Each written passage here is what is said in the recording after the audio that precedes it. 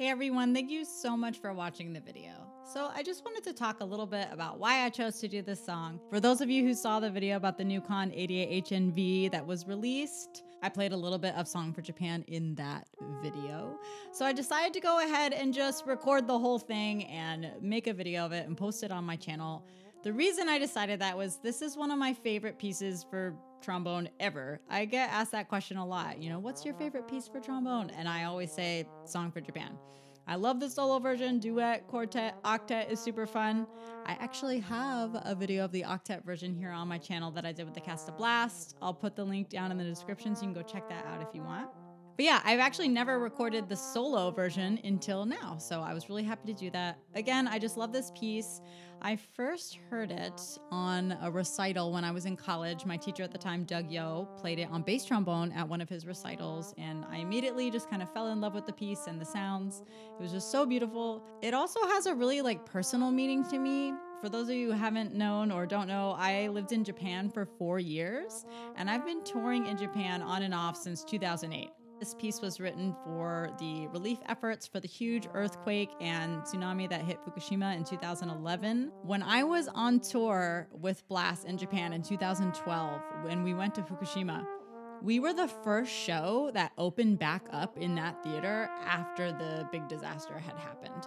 So I remember that being a really cool feeling, and I remember the residents of the city just being really happy and really appreciative that we were there, and they were just so excited to see live music again. It was crazy to go around the city and still see a year later there was still so much damage that had happened. So we were really happy to be there, that we could, share music and perform for the people of Fukushima. Also, like I said, I lived in Japan for 4 years, and obviously I made a lot of friends and contacts while I was there, and everyone had a story about 2011, what happened. Even friends that I had living in Tokyo would share their experience of what happened in 2011 with that huge earthquake, tsunami. So yeah, this piece just has a really special meaning for me because I have such a huge connection to the country of Japan. So I love it as a standalone piece, just the melody itself, but also what it makes me think about when I play it. So yeah, love this tune. I was happy to record it. I also wanted to show some photos that I took during my time in Japan, or some of my friends took during my time in Japan. So I want to kind of showcase those throughout the video. So yeah, that was just a little backstory to the video. I hope you appreciated it.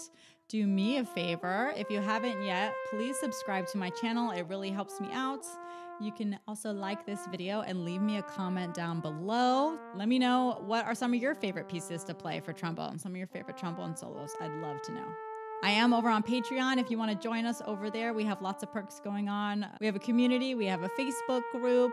We've been doing masterclasses and videos and stuff like that. So please go check it out. Thank you so much to all my patrons. I have all their names on the end screen coming up soon, so you can check them out. If you'd like to take a lesson with me, I am teaching lessons over Zoom. So please go visit my lessons website. It's down in the description. I'd love to hear from you. All right, and that's about it. I'll see you later. Bye.